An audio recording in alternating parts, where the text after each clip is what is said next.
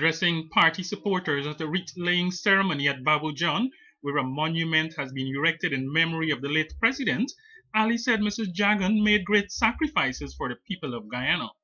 Personally, he noted that he benefited more from her than he did from her husband, Dr. Chedi Jagan, because of the age difference. Throughout her life, he said, she not only fought for women's rights, but the rights of all citizens.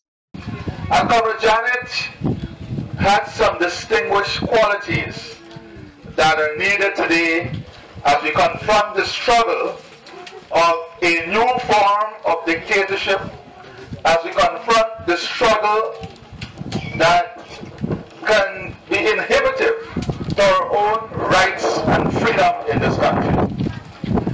And that initial quality was consciousness.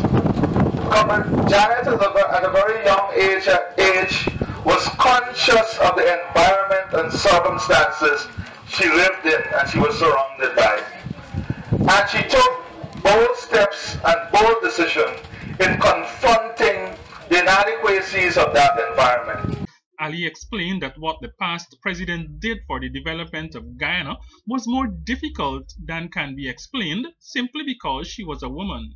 He said there is need to reflect and be inspired by what she did. And the struggle today is one in which our parliamentary democracy is at risk. Our national democracy is at risk. And our electoral freedom is at stake.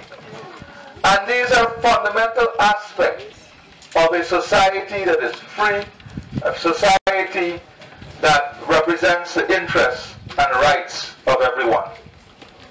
So her life was embedded with struggles.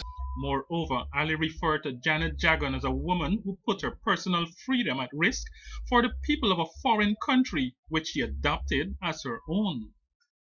But her entire life was marked with struggle at various points. Even when the PPP came to government, the democracy was restored. Her struggles continued, and when she lost her lifelong partner, then becoming president in a political environment that became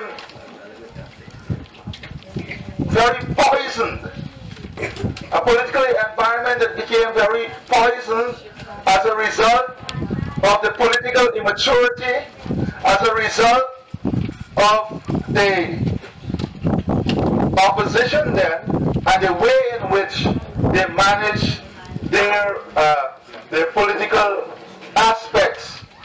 For the Evening News, Andrew Carmichael.